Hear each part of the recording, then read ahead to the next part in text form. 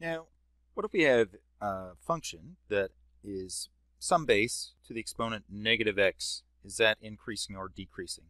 We just have to remember that this negative x means reciprocal, and so essentially functions that look like this, y equals 1/2 to the exponent negative x, are the same as y equals 2 to the exponent x. And so a function that looks like this is equivalent to a function that looks like this. And so this function is going to be increasing as we move from left through to right. In other words, increasing throughout its domain.